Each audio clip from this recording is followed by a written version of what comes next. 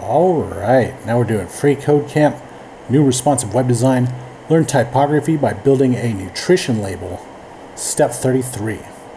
So below our small text element, we're going to create a new P element with the text calories.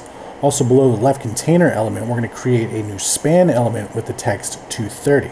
Okay, so under H2, we're going to make a P element, so P, and then slash P, and it's going to say calories.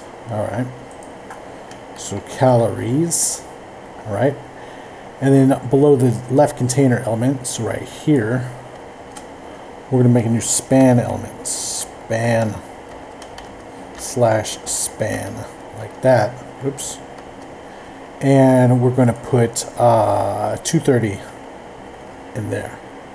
Alright, so now it looks like that. Alright, let's check it. Looks good, and submit it. Alright, now we're on to step 34, and we'll see you next time.